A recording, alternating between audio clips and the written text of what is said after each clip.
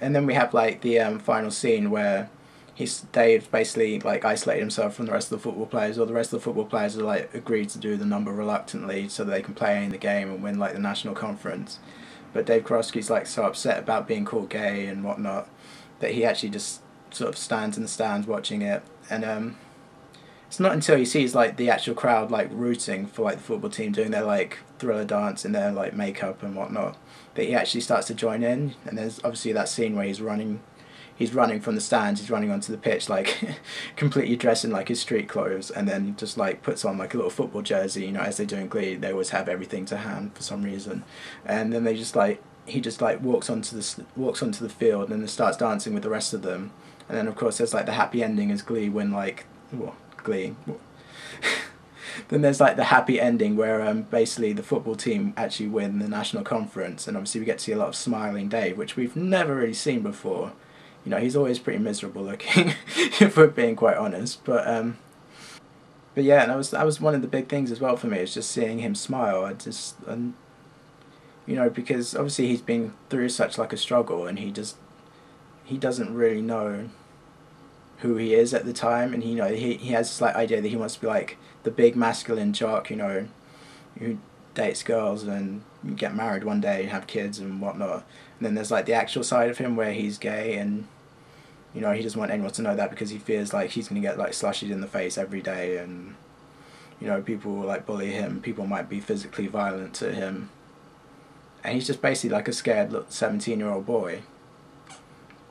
I think we can all relate to that. Not necessarily, you don't necessarily have to be gay to relate to fear of all those things, but you know, it's a scary place sometimes. You know, especially when in his situation where he doesn't have anyone to talk to. You know, he doesn't have a Glee club, he doesn't have a Burt Hummel as a father. I mean, we see Paul Karofsky as father in a few episodes, and he seems like an alright, decent guy, but obviously that something's gone wrong in their relationship where Dave doesn't necessarily feel like he can talk to Paul. But anyway, after that we were convinced that you know, Dave was going to be like a big part of Glee now, and he was going to start singing, he was going to join New Directions, he was just going to be like a bigger character than what he was. And then obviously to our horror, he didn't actually appear for like the next 5 episodes.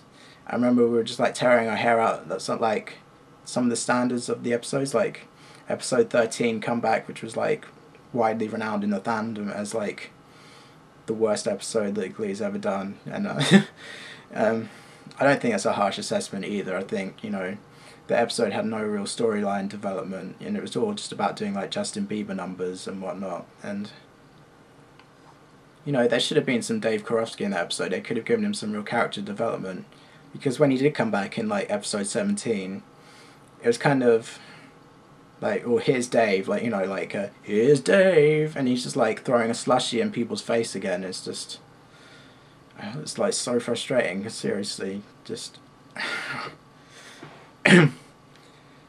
And basically that whole episode just left us feeling like really flat, I think, because you know they had that confrontation scene as well where he's like, oh yeah, I've just come from the gym, I was just pumping my guns, and we're just like, yeah, give it up, Dave, we know where you were.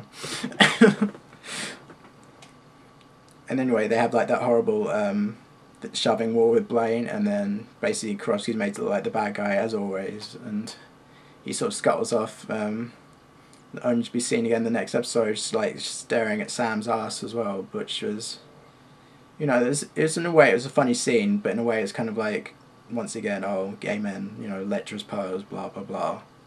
But then obviously as the episode Born This Way like progressed, obviously we began to see more of that sort of the side of Dave that we knew was there but we weren't really seeing, and we thought, oh, you know, if we could grab a hold of this and we can get like this Dave, and this is like the positive role model that like all these kids, you know, who are tweeting Max Adler on Twitter saying, oh, you've inspired me to come out, you've inspired me to not commit suicide or not do something like really bad as a result of being gay, then, you know, this is the Dave Karofsky that we want on our screens. And obviously we begin to see like his vulnerability in that episode actually as well. Like obviously once Santana figures out his sexuality and like basically makes a stand to him like in the coffee house where she's saying, I know you're gay, and he's like, well, why are you doing this to me, why are you, you know, ruining my life? and she's like, well, I'm not trying to ruin your life, I'm trying to help you out. And I think, you know, that's like a perspective that people hadn't really looked at before. You know, it's like I said before, Dave doesn't have anyone to talk to, and that can be quite an isolating place. And you can just see like the look of relief on his face as well when Santana tells him that she's a lesbian. You know, it's almost like he's found someone else who's in the same boat. You know, someone who is gay, isn't happy about it. You know, doesn't want to be gay, and is struggling to come out and be themselves. And I think that's a relief for him as well. It's just, you know, to be not alone anymore in this like situation. And then obviously at the end there's a scene where he's watching New Directions perform. He's watching Kurt perform, and you can just see like the look on his face is like, oh, I want to be up there. I want to be doing it. I want to be like Kurt. I want to be open, like be who I am. But obviously at the same time there's like that look on his face as if to say, oh, it's never going to happen. I'm never going to be able to be like that because of who I am. You know, and obviously there was that scene as well where it's sort of like the United Nations of Glee. It was like Figgins, Will, Kurt, Bert, Paul, and Dave Karofsky were all in the principal's office, and they're all basically like trying to build bridges between Dave and Kurt, 'cause obviously what's gone on between them. And it's just like such a powerful scene as well, because I think for the first time we actually see that Dave is really sorry for what he's done. And I think we see Kurt accept that, and it's like, you know, that weight was lifted as well, because obviously a lot of us want to see like that sort of build them friendship between Kurt and Dave, as well as obviously then seeing the future romance, you know, which obviously a lot of people are objective to, which, you know, people have their reasons. You know, people prefer Kurt and Blaine, people prefer Kurt and Sam, whatever, you know, we prefer to see Kurt and Dave. So obviously it was a powerful scene for us as well. It's like, you know, that love knows no boundaries as well. It's like love can overcome all obstacles, and just because, you know, someone has been awful to you doesn't mean that they're not sorry about it and they wouldn't do everything that they can to try and make amends for it. Which obviously then we see in episode 20, which is Prom Queen. And this was an interesting episode for us actually, because there was a girl on Twitter, her name was Nicole Crowther, and she released some spoilers basically saying that Kurt and Dave are going to be like prom king and queen. And obviously the fandom exploded with rage, you know, "Roar, it should be Kurt and Blaine who should be prom kings and whatnot." And we thought, well, actually no, you know, we've had nothing here, so I mean this is like this is like the writers throwing us a bone. So, but obviously we spent the time speculating what's going to happen. Oh, is Dave going to come out, or is he going to be outed by someone? Is something bad going to happen? And then when we actually saw the episode, we were actually quite surprised. You know, we got this great apology scene. We actually saw, you know, the outpouring of emotion. We actually got to see Dave's like vulnerable side again, where he's like apologizing to Kurt, and he's like, "I'm so freaking sorry," and then we're like, "Oh." And then anyway, we get to see like this, like we get to see like the great side of Dave, and he's basically protecting Kurt from now on, like walking in between lessons, doing like this, wearing like this stupid like Girl Scout outfit, like that's like a cross between like the Girl Scouts and the Black Panthers or something stupid, like this little beret as well, which, you know, we hadn't had many like comedy scenes with Dave, you know, since his storyline really began, and it was just nice to actually see like that kind of funny like Dave that we all kind of liked, but we didn't like in the beginning, if you know what I mean. And I think anyway, the end scene, it just kind of reminded me of how far he's come in his storyline, but how again the real life situation just drags people down. Obviously he has that chance to come out when Kurt's announced prom queen and they have to dance together, and you think, is he going to do it? Is he going to do it? And then no, he doesn't do it, because obviously not, because he's Dave. But obviously the prom ends kind of badly because he runs out, and then Santana runs out and Quinn runs out, and people run after them. No one runs after Dave because he's got like no friends, because he's isolated himself. You know, no one knows the real him anyway.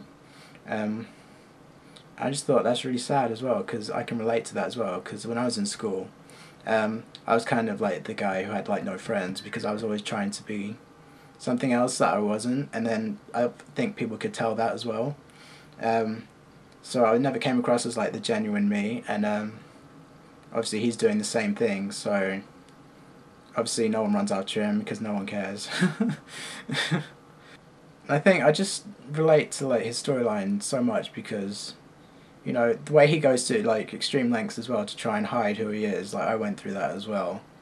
Um, you know, I was never the bully. I never did like any of the some of the things that he did. But you know, there was that case of, well, maybe if like I meet the right girl or whatnot, then I can maybe like kiss the gay out of myself, or you know, maybe something will click and it will just all disappear and everything will be all right. But the only thing that I realized the more I did stuff like that was that, you know, I'm gay and it's here to stay and it's not going to go away. And I think as well with a character like Dave Karofsky, it kind of shows you that it's not just like the stereotypes who can be gay. It can be like anyone. It can be, you know, the big dumb jock who like bullies people. It can be like the little nerdy guy who sits in the corner no one talks to. You know, it can be like, you know, class president or something. You know, anyone could be gay, and it's not a case of choosing, you know, and it's not a case of being gay defining you by characteristics like, you know, not all gay people are camp, or not all gay people are effeminate, and not all gay people dress in Lady Gaga outfits. But it just goes to show you that anyone can be gay, and I think that's one of the great things about like Max Adler, particularly in this role, is that he gives you that vibe of like the everyday kind of guy, like the guy who could live next door to you. And I think maybe like some people who maybe don't understand these things, maybe they could see the Dave Karofsky storyline and as well as Santana's storyline, and they can see, you know, that gay people are not all like they thought they were. You know, gay people are just real people that like could be a member of their family, and then, you know, and perhaps with this kind of breakthrough, we might see more acceptance and tolerance of gay people. You know, people realize, you know, that being gay is not a bad thing. You know, anyone in their family could be gay, and that they shouldn't treat them any differently because they're still the same person who they were inside before. You know, you're just seeing a new side of them, but perhaps you didn't know was there before. You know, we all have hidden talents and hidden depths, so no one knows everything about us, even our own families. But one of the things I'm particularly moved by as well is actually, I think I touched on it already, but some of the tweets that Max Adler retweets, you know, storylines of people saying, oh, you know, I was really struggling with myself. I didn't know who to turn to. I didn't have anyone to talk to, you know. And then seeing your storyline basically inspired me to make the step myself and approach people who perhaps I didn't know would be accepting, and they've accepted me for who I am, and then everything's, you know, all right in the end, which is, you know, the important message of the storyline, which is that, you know, it gets better, as Max Adler made his own video for the It Gets Better project. And I think also that video in particular, as well as his appearance on Dr. Phil, kind of showed you that, you know, Max Adler is like a really kind of like little gentle teddy bear kind of guy. He's like really mellow, he's like really relaxed, he's like really good mannered, really soft spoken.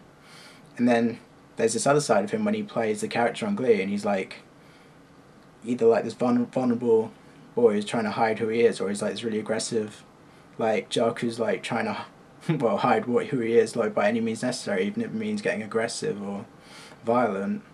And I was just, you know, obviously none of us really knew who Max Adler was before Glee, and this has kind of like opened our eyes to like this wonderful man, wonderful great human being. You know, obviously we see some of the causes he supports, like the MDA, It Gets Better, the Trevor Project, all these things. Like he's trying to make a difference like in people's lives. He wants to try and help people out through his acting, you know, perhaps playing roles that haven't existed in the past and that people can relate to. You know, you know, when I was growing up,